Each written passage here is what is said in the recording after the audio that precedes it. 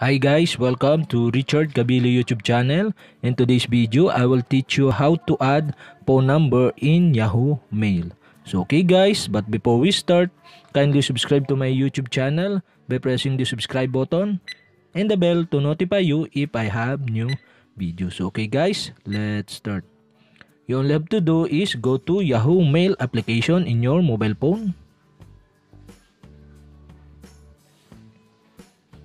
Okay guys, here in Yahoo application, click the profile picture on the upper left side on your screen. And click manage account. Okay guys, here in manage account, click account info. Okay guys, here in account info, click security settings. Okay guys, here in account security, so okay, you can see the add recovery phone number. So okay, click this to add phone number to your Yahoo Mail. So okay guys, you can see the recovery phone number. So okay, you all have to do to add phone number is click the recovery phone number. And now you can add your phone number.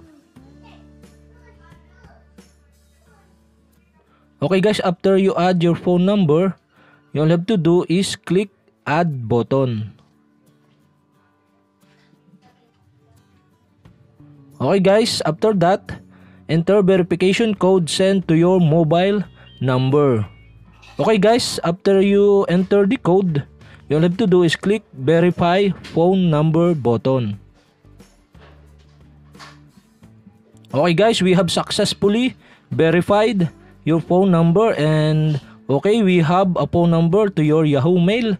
So okay guys, that's it, and if you have a question, kindly comment below, and don't forget to hit the subscribe button and the bell to notify you if I have new videos. Okay guys, thank you for watching.